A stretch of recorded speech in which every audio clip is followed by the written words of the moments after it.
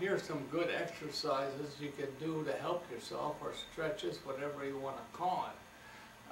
Even if you're at the doctor's office, you can do something like this.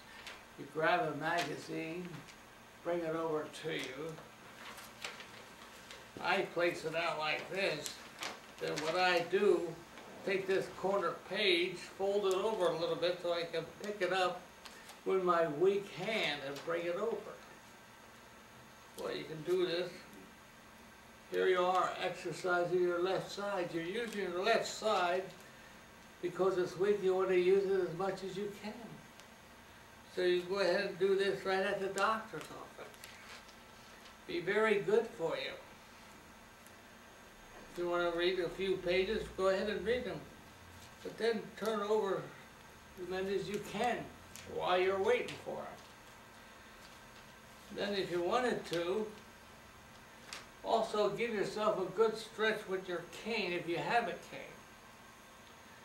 And when you give a good stretch, go down with your head. Go down as far as you can with your head to go forward.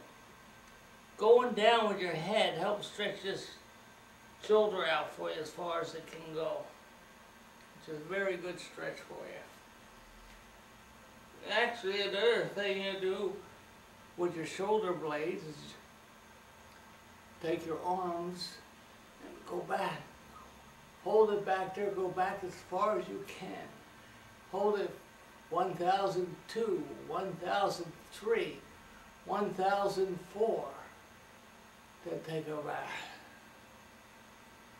Do it again if you want to. 1001, 1002. 1003, 1004, there you are. Now take a deep breath.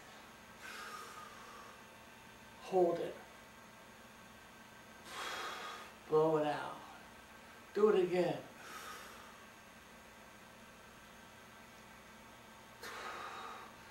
Blow it out. That's something you could do 5, 6 times a day. It's very healthy for you to get that oxygen in you.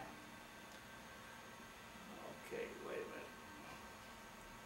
Now you like to just push my blades back one more time.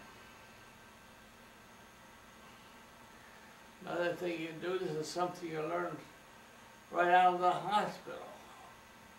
Maybe a person came to your home and helped you do this one.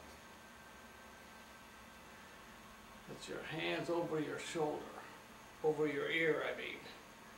Over your ear on this side. Do it a few times. Go over to the other side. Do that a few times. You want to crisscross. Whatever you want to do.